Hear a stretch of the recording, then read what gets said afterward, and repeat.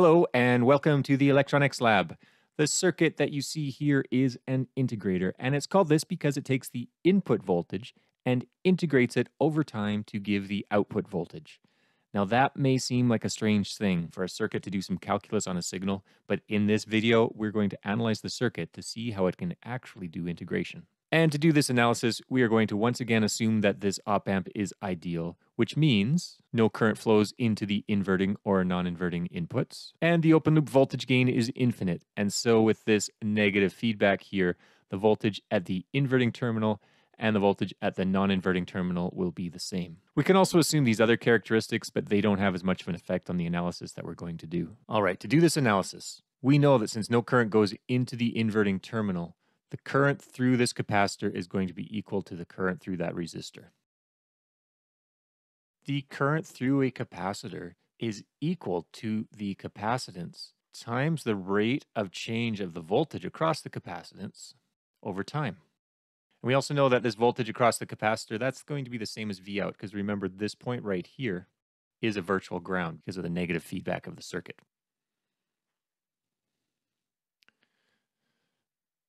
So that current through the feedback resistor is equal to the feedback capacitance times the rate of change of V out over time. And that's going to be equal to IR1, which we can figure out based on Ohm's law. We've got 0 volts on this side of R1 and V in on that side of R1. So that'll be 0 minus V in, or just negative V in over R1. Now I'm going to bring this feedback resistor over to the right-hand side of the equation. So I just have dV out dt, so rate of change of the output voltage with respect to time is equal to negative V in over R1 times that CFB, that feedback capacitor. Now if I take the integral over time on both sides of this equation, and this left-hand side of the equation just becomes V out, and the right-hand side of the equation, well, that's the integral over time of V in, but I can take out this constant, which is the minus 1 over R1 CFB, and then just have that V in inside the integral here. And I've redone the equation here in a nicer, easier to read form. And we have an output voltage that is proportional to the integral of the input voltage over time. And that proportion is based on the resistor and that feedback capacitor.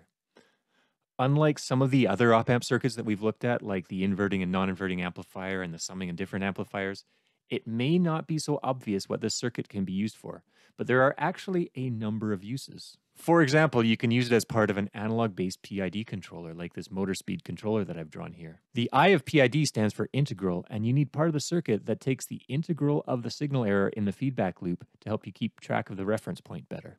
And I'll say that the analysis of this circuit here is outside the scope of the video, but along with the integrator here, there are also a few other blocks that you should be able to recognize in the system. There's an inverting amplifier, there's a couple of difference amplifiers, there's a differential amplifier, but the reason that I brought it up here was just to show you a practical application of an integrator circuit.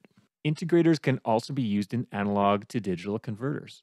Again, the details of how the ADC work are beyond the scope of this video, but if you're interested, you can check out this link here. And integrators can be used in certain types of sensors where you want to keep a running total of something, such as a water flow over time. And the final example that I want to give you, which is one that we're going to look at in a bit more detail, is that they can be used for shaping periodic signals. For example, when a square wave, like this V in voltage here, is integrated, you get a triangle wave, as you can see in the output. Now, let's go through this example in a bit more detail to try to understand how this integrator is working. So in this example, my V in is a 50% duty cycle square wave with a frequency of 1000 hertz. I'm going to set R1 to be 1 kilo ohm, and this feedback capacitor is 500 nanofarads. And so for this time from 0 to 0.5 milliseconds, V in is at 1 volt.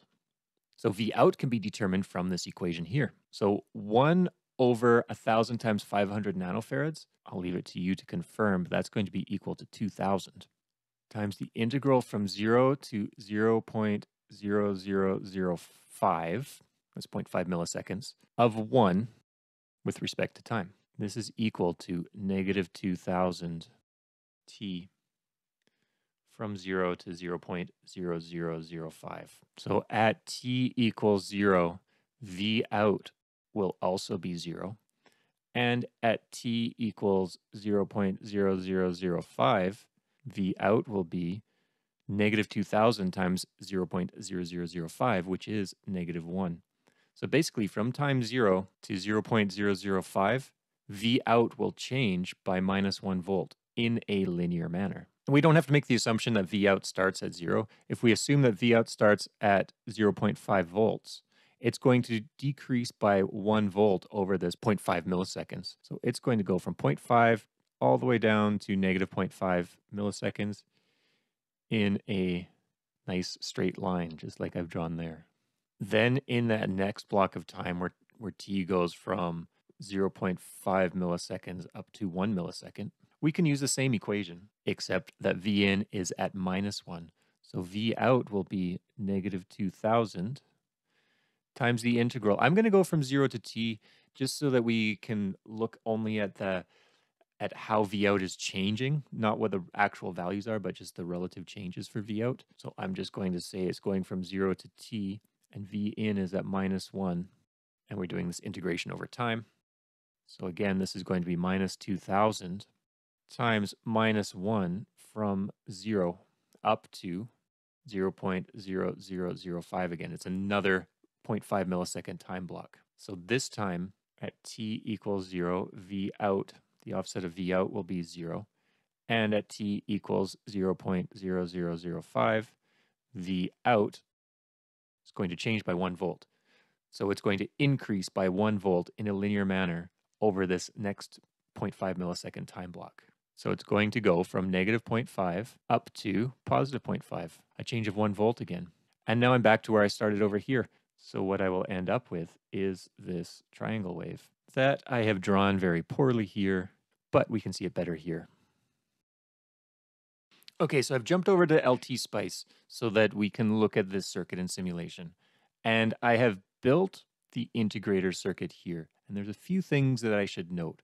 First of all, this is a universal op amp, so it's an ideal op amp from the LT Spice library. Second, I'm using the pulse configuration for this independent voltage source, and I've set it up to have an initial voltage of minus 1, an on voltage of 1 volt. So it's going to, but that basically means it's going to go from minus 1 to 1 volt. There's no time delay, so it immediately starts its operation. The rise time I've got is set to 1 nanosecond. I basically want that rise time to be something really, really small. If I set it to 0, it's actually not going to have a 0 rise time, so I don't want it set to 0. I want it just something very, very small that's not 0. The fall time, the same thing, very, very small value. It will be on for 0.5 milliseconds, and its period is 1 millisecond. So it is basically going to be oscillating back and forth between 1 volt and minus 1 volt with a period of 1 millisecond, which is a frequency of 1 kilohertz.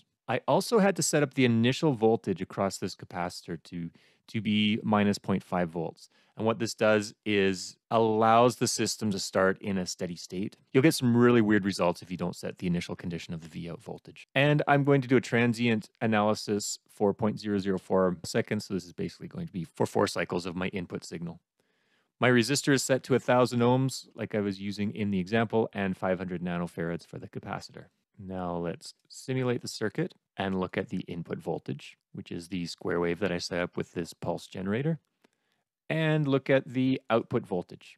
And you can see it's that triangle wave, exactly like I showed you when I solved the circuit by hand. One thing to note about integrator circuits is that they are very sensitive to things not being ideal. So for example, if there's a small offset in this pulse train, and I'll show that by adding another voltage source and setting this to be a DC voltage source of just 0.01 volts, so just a 10 millivolt offset. And I'm going to run this for a little bit longer so that you can see the effect over time. Let's go with 100 milliseconds. And I run it, and you can see there's this drift downwards because the V in has a little bit of offset, that 0.01 volt offset. When we're doing the integration, that small error is going to accumulate over time. Now here's another small change that I can make. If that on time is 0.49 milliseconds instead of 0.5 milliseconds, so it's not quite a 50% duty cycle signal anymore, again, I get this drift because the integration time is a little bit shorter for the time when Vn is high compared to when Vn is low. So integrators are very sensitive to changes because any small change is going to accumulate over time. So an integrator can work really on any signal. Here I've got a square wave input, but what if I have this triangle wave input into an integrator? So I can do that by chaining chaining integrators together. So I can take the output of the first integrator, which is this triangle wave, and put it into the input of a second integrator. And I've done exactly that right here. And it's the exact same circuit. I have a 1000 ohm resistor and a 500 nanofarad capacitor. I've got the initial condition of this second output also at negative 0.5 volts. And you can see there's that same pulse train. So now when I simulate, you can see there's my input. You can see there's the output of the first stage, the triangle wave like we had before. And now when I put a triangle wave through an integrator, well, think about what's happening. I have the triangle wave applied at the input. And a triangle wave, let's say on the rising edge of the triangle wave, the slope of that is 1 volt over 0.0005 seconds. So that's a slope of 2000. And so when I'm integrating that input, again, it's negative 1 over 2000 because of my R and my C value.